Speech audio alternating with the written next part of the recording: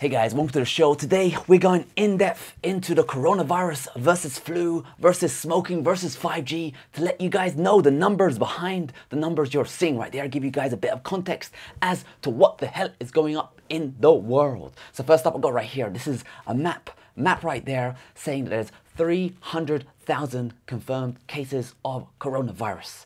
More importantly, you can see that the total deaths is almost 15,000. Now, to give you a bit of context there, let's compare it with the flu. The flu right now eats up around 500,000 people worldwide. That's it, deaths from the flu, 500,000 people. So we've got, what is that? That's a 25x jump to go before we're at flu level of mortality. But that's not good enough. We want to go a bit more in depth, see how the next 2 weeks are looking and comparing them a bit more side by side. So I've got these nice charts for you. Looking at America, if we did nothing over the next 14 days, the infection rate, that would grow to over 400,000 infected. However, thanks to the policies coming out, lockdowns, all that stuff, separation, this is why separation is very important. If we do that, we're going to start maturing in the outbreak. We're going to be more going from being infected every 3 days to more like 6 days, following where Italy is at its stage right now. And you can see right now, we've dropped the infection rate from 400,000 to 200,000. We've halved it purely by socially segregating ourselves. I mean, I've already gone ahead and deleted some of my Facebook friends. I'm kidding. You need to actually, separate yourselves out, ignore people, wash your hands, do that kind of nice stuff to help control this virus. But to help you guys put the numbers in context, in the flu season, it's infected 36 million Americans. That's right, 36 million. So at this stage in 14 days time, we're doing well. We're doing well. Everything's good in the world. However, what's more interesting, if we apply the infection rate of flu and 5G into the model. So if we're starting all 4 measures at the same time, seeing the growth rate, you can see that number one, the flu is far more infectious at this stage. 5G, even the rollout of 5G, that's growing by 100,000 every single day. In case you didn't know that. That's more infectious than where we're going to be with coronavirus, even if we stop socially segregated. Now, the risk, of course, is if we don't do anything in 30 days' time, if we're continually to double our numbers every 3 days, you can see right there, coronavirus has grown to almost 24 million. 24 million infections, that's almost the same amount of infections smoking has on our society. That's right, 23 million Americans smoke. Yeah, very, very bad. So you don't want to get to that level. Of course, it's not close to the flu, but you can see it's skyrocketing. And we want to avoid that. More importantly, we're going to go into something a bit more interesting, and that is the mortality rate. So you can see right there on this chart, if we did nothing, if no measures were put in place, if the borders weren't closed, if we weren't being socially segregated, that kind of stuff, it's going to skyrocket in the next 2 weeks to 30,000 deaths. And that is a big, big number there. However, with social segregation, hopefully we can get this doubling down from every 2 days to every 5 days, following how Italy's doing. We can see Italy's a couple of weeks ahead. By just doing that, we've lowered the death rate. We've lowered it all the way down to less than 8,000, just purely by segregating ourselves out for the next couple of weeks. Sounds great. You save so many lives. And that gets us below the second-hand smoke-related deaths. That's right. Today, if we model this stuff out from the beginning of the year, 14,000 deaths have occurred purely to second-hand smoke. This isn't the smokers, this is second-hand smokers. So that's where we are with the numbers. Of course, if we introduce flu, we can see that flu is a lot higher. It's already wiped out 23,000 Americans today. Now, coronavirus, if we did nothing, you can see that it's breaking the limits of flu. We're getting a worse mortality rate than the flu if we did nothing. However, with social segregation, you can see that we've limited the numbers to 8,000 and below. Good. And the biggest killer, of course, is smoking. That's right, smoking kills. It's already wiped out almost 180,000 Americans. 180,000 Americans this year has been caused due to smoking. Of course, coronavirus is nowhere near that level. However, the biggest risk is if we do nothing right now and the numbers continue to double in 30 days' time. Look at this. This is not going to happen. I'm pretty sure 100% this is not going to happen, but you're looking at 8 million deaths.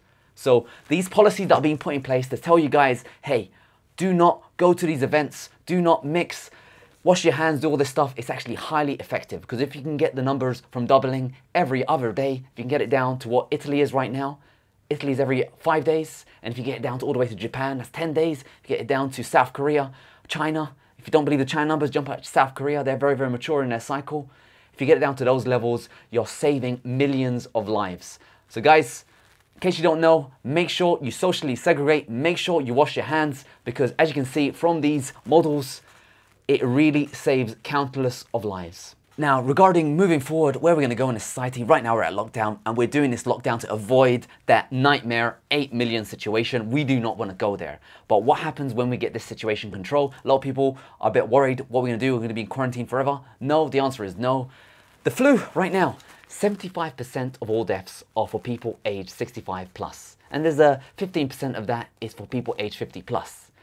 Most of the younger people aren't susceptible to the illness of the virus. Now, they can be carriers of the virus, yes. So logically, it sounds to me what's going to happen is we're going to get this situation under control over the next 2 weeks. We're going to lock it down, get it under control. What we're going to do after we get everyone under control, we're going to allow the people who aren't susceptible to the negative effects of this coronavirus, we're going to let them back out into society. That's like the 50 underneath. People that don't have high blood pressure, the people that do not have diarrhea, they're going to be let loose. Society is going to start up again, and we're going to keep an eye on this situation, and anyone that is at risk, we're going to be making sure that they're safe, because even today, again, as you can see, anyone over 65, they're highly susceptible to severe consequences from the flu.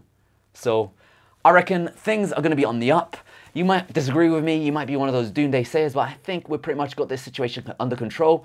Thankfully, all the governments have locked down their borders. All the governments have said, yo, social segregation, keep your distances.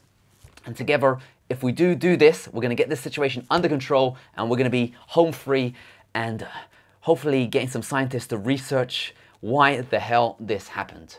And for those of you guys wondering about 5G, well, so far to date that we know of, 5G hasn't killed anyone. So please, I tell you guys, all you conspiracy theory people out there, I am a scientist too, and I like thinking about stuff. But guys, if you ruin the credibility of the potential negative health effects of 5G today by linking it to this virus that is causing these issues, potentially it might have helped mutate the virus to jump on humans. You can go with that angle, that's fine. But if you start linking it, saying that it's a viral, that 5G is killing all these people and it's not actually a virus, what's going to happen in 5 to 10 years time where there's an uptick in brain cancer or in some rubbish like that? What's going to happen when we start saying it could be linked to 5G? What's going to happen? People are going to ignore us because they're going to say you guys are a bunch of 5G nuts. So please do not tarnish the name of scientists and the whole potential health effects of 5G by linking it to something that clearly isn't 5G.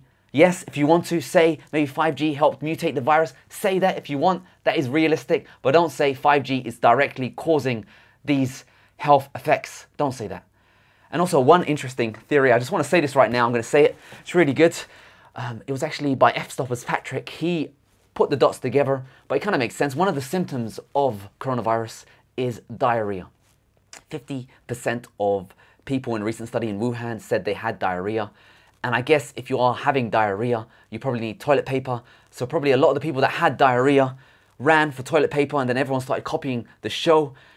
And about 2 weeks ago, my wife, she's a doctor, she saw a drastic uptick of patients suffering from gastroenteritis, that is diarrhea. And I myself, I gotta admit, I had some diarrhea. And obviously, no one's really being tested for this coronavirus. I bet the number of cases that are being studied, there are 100 times more people having this illness than what's being actually tested for, because no one is doing the tests. And the governments are saying people who have been in contact with Wuhan residents, that kind of stuff, that's how it all started. So guys, I just want to know how many of you guys out there have been suffering from diarrhea, because potentially we might already all have it and we're on the end of this bell curve and things are going to be looking good. Hope you guys found this video useful. Please, as always, make sure you drop a comment in the comment section below to let me know if you've been having gastro, diarrhea, that kind of stuff in the comment section below. I'm very interested, and hope you found this video useful.